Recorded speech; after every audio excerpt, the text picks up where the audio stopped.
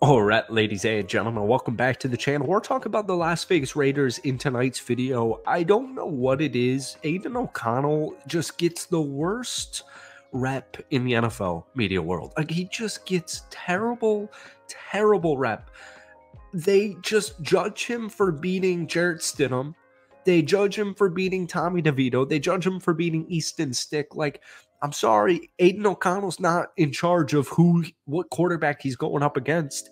Um, I mean, that Kansas City Chiefs win was huge. You know, that's Patrick Mahomes, MVP, Super Bowl champion, multiple, both of them.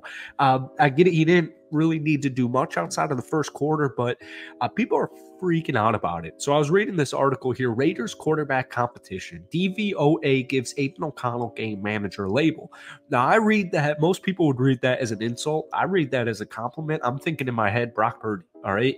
But apparently there was an article here from Aaron Schatz. I forget which website or company he's with, but he was just going through some Raiders quarterback metrics. And here is what he had to say. O'Connell ranked 25th in DVOA and DYAR last season. He was above replacement level and out of the Zach Wilson danger zone of haplessness. It's conceivable that he could develop into a sturdy game manager. That said, he's dangerously immobile, was a fourth-round afterthought in the 2023 draft class, and did his best work against staggering opponents helmed by Tommy DeVito, Easton Stick, and Jarrett Stidham. So just for some background information, DVOA, defensive adjusted value over average, calculates a team's success based on the down and distance of each play during the season, then calculates how much more or less successful each team is compared to the league average. I think this metric is stupid. I think dorks are ruining sports, but we're going to talk about some things, mainly the quarterback position, but we're going to talk about everything Raiders in tonight's video. But before we do, if you guys enjoy it, be sure to hit that like button, hit that sub button for daily Raiders content, along with daily NFL videos. Raiders fans, we can try to get this video to 100 likes. I'll greatly appreciate it.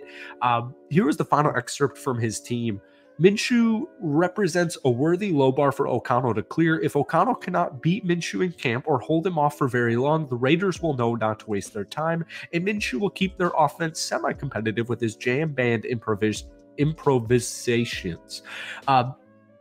So Gardner Minshew, 2-year contract, right?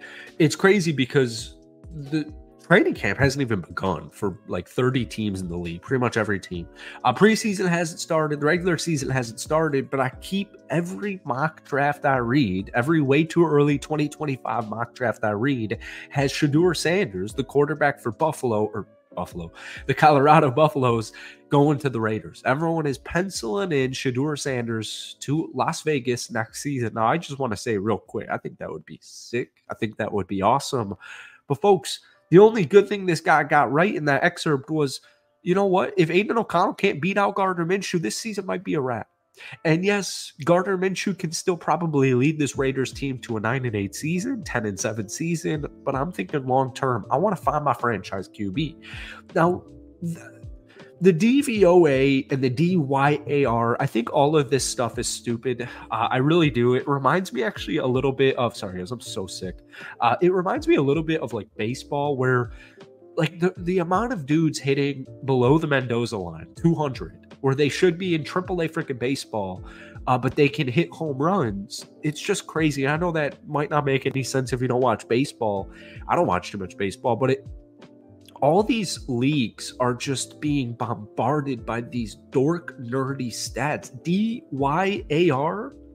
I mean, I don't know what that does for me. And then you have the whole thing. I'll reread this excerpt here because I'm not trying to go at Aaron Schatz. That said, he's dangerously immobile. I don't think that's an issue at all. I'm thinking of Phillip Rivers immediately in my head. Was a fourth-round afterthought in the 2023 draft. I think that's just like a random body that Aiden just caught. And he did his best work against staggering opponents helmed by Tommy DeVito, Easton Stick, and Jarrett Stidham. None of those dudes play defense. I mean, like, obviously all three of those guys are backup quarterbacks, but none of those three players are defensively oriented. They're all quarterbacks. They're all backup freaking quarterbacks. So I don't get why you can make fun of Aiden O'Connell just because of what quarterbacks he's going up against but neither here nor there, folks. It is true. At least in my opinion. I've been saying this all summer. I'm not trying to freak out about it. I'm not trying to make it a big deal because I fully guarantee you Aiden O'Connell wins the deal, wins the job, starts the whole season. Now, if he's going to be the franchise quarterback, I think that's, more of a long shot, but I do think and hope we will get a full season, regular season starter of Aiden O'Connell. Now, one player that's going to really immensely help him out is not only the best wide receiver in the league in Davante Adams, one of the best wide receiver twos in the league in Jacoby Myers, intriguing second-year players in Michael Mayer and Trey Tucker, OG veteran Michael Gallup getting picked up. It's going to be Brock Bowers. Now, he was the 13th pick in the draft. If there's any indication of how, like, Brock Bowers, folks, go watch any post draft, like where they redo the draft, go watch any of them. Brock Bowers is a top 10 pick in every single one of them. I forget who it was. I think it was Greg Olson was saying, like, yeah, if it wasn't this historical quote unquote quarterback draft class, Brock Bowers, the furthest he gets drafted is probably 7. The hope here is that Brock Bowers, the Raiders just drafted a generational type of player, a Hall of Fame and like first team all-pro guy, several-year Pro Bowler. The hope is you just got one of the best tight ends of this generation in Brock Bowers. And if there's any indication of people forgot about this, or people just didn't really care, people were confused, I have the excerpt here. This is from ESPN. This is the first sentence. They do an analyst of every single draft pick from every single team. Here was the first sentence when they drafted Brock Bowers. What a strange first-round selection, especially considering tight end was addressed last season with the second-round selection of Mike Mayer.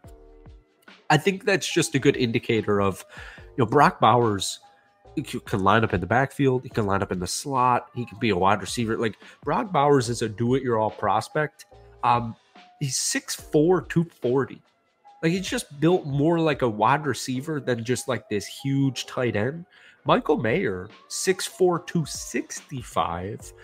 This is going to be one of the best tight end tandems in the league. Aaron Hernandez, Rob Gronkowski.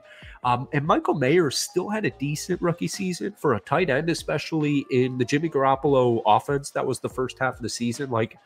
27 catches, 304 yards, 2 touchdowns in only 14 games. He missed the last 3 with an injured foot.